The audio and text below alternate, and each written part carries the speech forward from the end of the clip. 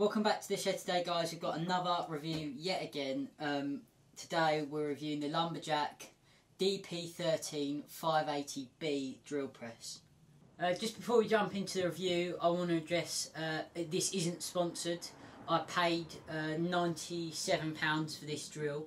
I'll leave links down below, obviously, but this is an honest review. I wasn't paid. Even if I was, it would be honest, but just to clarify, this is mine. No sponsorship or whatsoever.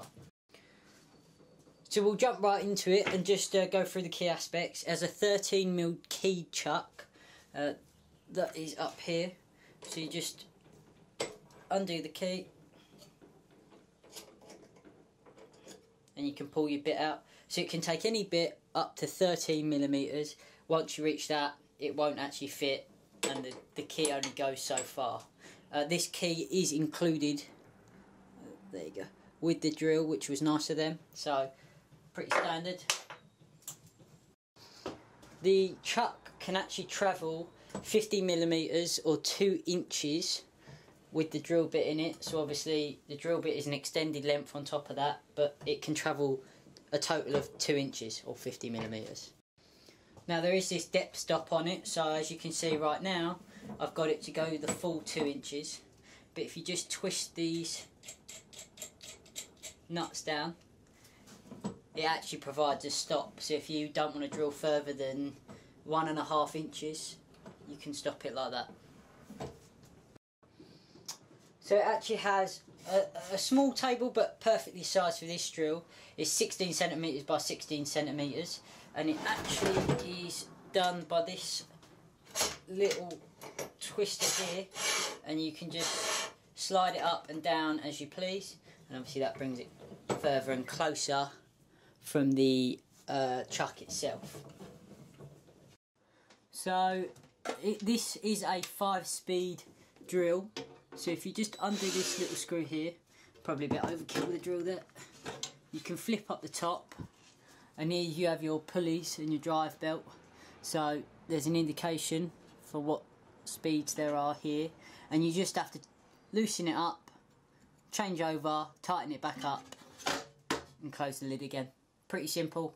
So the drill has an overall height of 58cm ish. It's probably about 58.5, and obviously that's important because this is a hobby one, but if you're in a shed like me and you want it up on the bench, you've got to consider your ceiling height, so just take that into consideration. You can get floor standing ones, but they're obviously a lot more expensive, and if you're not using the capacity for it, you don't really need it, so just bear that in mind. I'm not entirely sure how you're going to be able to see this, and this might be a bit shaky because I'm doing it by hand, but this strip here actually allows you to tilt the table, and I'll go under the table in a second, but it allows you to tilt the table to various angles, and it has them noted. So I'm now under the table doing this freehand. That is the, if it focuses, the bolt you have to loosen to get the table to turn. Let's see if I can get a better shot. So in terms of tilting the table, I really wouldn't. It's very sort of over the top. It would have been nice to have a sort of quick release on it or something like that. It is a bit of hassle. Once you get it sort of level, you don't really want to touch it. Obviously if you need to drill at certain angles, you're gonna, but personally I think it's not the greatest system. I don't have another drill press to compare it to, so, but just based on having to do it once, it's not as easy as it should be probably, but obviously this is a hobby machine, so there's only so far they can go with it. So I got the drill set up just with a random 4mm drill bit in it, and I've just got a scrap piece of timber, and I just wanted to show you the drill working sort of in operation. Gives you an idea of the noise and the vibrations.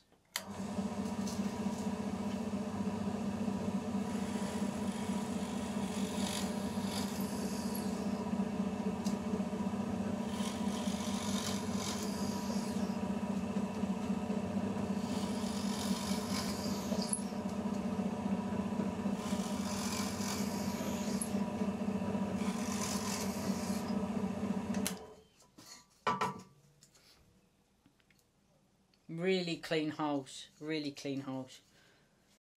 So drilling out that piece of timber, you probably can't really hear it the same, but there is not much noise at all, and I've got this just freely sitting on the bench, and you can probably hear the shed shaking when I just tap the bench a little bit. This makes pretty much no vibration whatsoever, so I will probably build a stand for it, but it is perfect just on the bench. I've only got it on a medium speed, but I doubt there'd be much more vibration on a high speed. Overall, the drill went together really easy. You just have to bolt in this pillar here, put your table on, which just slides over the top, and then this unit is all one thing basically. The only bits you have to assemble are the handles and this chuck. So you just plop that on there, tighten the little grub screws to stop it going places, tighten the handles on and put the chuck in, and then you're ready to go really, which I was quite surprised with. So don't be afraid of having to put it together. Obviously that can be a bit daunting for some people, but it is super simple. I barely looked at the instructions in all honesty, so it's that simple. I did go over them, you should always, to look at the safety stuff, but it is that simple that pretty much anyone can figure it out. So as you might be able to see this big red bit, you might be wondering what that is, and that's actually for this safety guard to go on it. Now you should have your safety guard installed if you do buy a drill press, just to keep your hands, you know, clear. But mine came, I don't know how well you can see that, but it was completely smashed. And I have two other plastic bits here that were supposed to go together, but it actually came smashed in the box. And I called up their customer service team pretty much the same day, and they were great. They just took my address, what machine it was, and sent it off straight away. So hopefully that will be coming in the post, but you know, great marks for the quick turnaround on customer service. So I want to keep it short and now jump to my final sort of feeling about this. You know, it's not the greatest quality drill. I only paid £100 for it. I believe it's only £69 on their website, but I just bought it for Amazon to get it next day. But overall, I'm really happy with it actually, to be fair. I would recommend this to any sort of hobbyist. I wouldn't use this for, you know, industrial work or anything like that. If you're doing it constantly, I'd probably buy a more expensive drill. Lumberjack actually have, I think it's 4 other drills, so they have variable speeds and 12-speed drills, which is really good. But just as a hobbyist drill, if you're looking for a cheap pillar drill, this is a great price range at, you know, 70 to £90. You know, I looked at ones in Wixies that were 40 quid or so, and they're not right, to be honest with you. They're very, very low quality, and looking at some of them, they look like they could, you know, fall to pieces on your bench. But for Lumberjack,